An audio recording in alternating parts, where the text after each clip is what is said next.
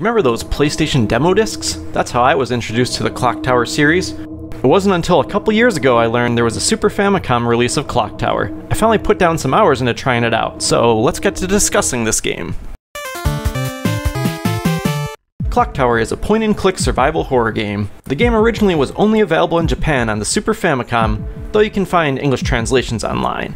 It initially was not playable with a mouse either, so you would point and click using just the D-pad.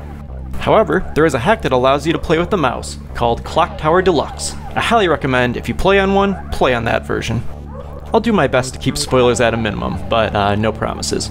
You play as an orphan named Jennifer. You, as well as a few other orphan girls, get adopted by the wealthy Barrows family. Shortly after arriving inside their mansion, things start going very wrong, and you're on your own inside this creepy mansion. As you try to piece together what's happening and where the other girls disappeared to, you run into a mysterious figure known as Scissor Man. He clearly doesn't care for that adage, "Don't run with scissors." This game is all about the atmosphere. It's very unsettling only hearing your footsteps. Then, the Scissor Man is coming music kicks in suddenly, and it's freak the fuck out time. Unlike Resident Evil and other survival horror games, you don't have any weapons here. You need to find somewhere to hide, and quick. Scissorman can appear from anywhere, and it's easy to get cornered. At least continuing after death brings you back to the same room. Then you can figure out a better way to handle it next time. Like try shoving this bookcase down on him. There's a bunch of jump scares in this game as well. I'm generally not easy to scare, but man, this game got to me at times. Clock Tower? More like Anxiety Tower, am I right? You're already on edge, and as you check on some seemingly innocent object in the room, you might be in for a deadly surprise. Nothing is safe. If you can't get into the atmosphere of this game, you're probably not going to like it. There really isn't any other game like it on the system, though. Its design is intended to make you feel helpless. You don't have direct control over Jennifer.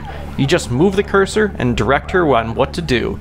It's like yelling at a character in a horror movie, "No, don't go in there!" It can be very unresponsive at times. Jennifer also walks painfully slowly, especially up and down stairs. At least with the Deluxe hack, you can run on the stairs.